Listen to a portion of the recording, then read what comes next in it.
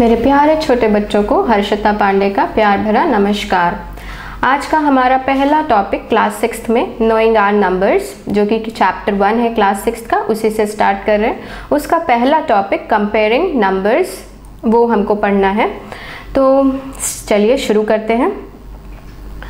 देखो मेरे पास यहाँ पर कुछ एग्जाम्पल्स लिखे हुए हैं, जैसे 92, 392, 4456, 89,742, ये कुछ एग्जाम्पल्स लिखे हुए हैं।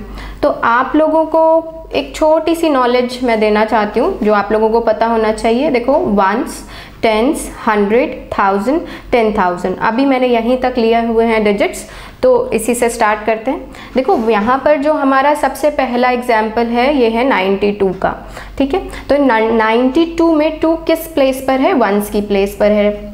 9 किस प्लेस पर है? टेंस की प्लेस पर है, ठीक है। तो यहाँ पर ये कितने डिजिट का नंबर बना? काउंट कर सकते हो आप, 1, 2, तो ये 2 डिजिट्स का नंबर बना, ठीक है। और उसके बाद 392, 2 की वंस की प्लेस पर 2 है, टेंस की प्लेस पर 9 है, 100 की प्लेस पर 3 है, कितने डिजिट का नंबर बना? 3 डिजिट का। उसके बाद 4456, ठीक है। यहाँ पर वंस की प्लेस पर 6 है, टेंस की प्लेस पर 5 है, 100 की प्लेस पर 4 है, 1000 की प्लेस पर 4 है, ठीक है। तो 4456 कितने डिजिट का नंबर बना? 4 डिजिट का।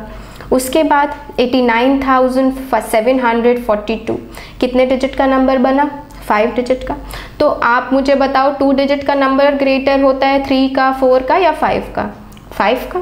तो सबसे ग्रेटेस्ट नंबर कौन सा हुआ? 5 डिजिट वाला, जिसमें कहाँ तक चल गया? वंस, टेंस, 100, 1000 एंड 10,000, ठीक है। तो ये 10,000 तक हमारा डिजिट चला गया, तो ये हमारा ग्रेटेस्ट हुआ, ठीक, ये हमारा ग्रेटेस्ट नंबर हुआ। स्मॉलेस्ट की बात करें तो 92 खाली 2 डिजिट का नंबर हुआ, तो ये हमारा स्मॉलेस्ट नंबर हुआ, ओके। इसी तरीके से और भी एग्जाम्पल आप लोग सॉर्ट आउट करने की कोशिश करो। Thank you.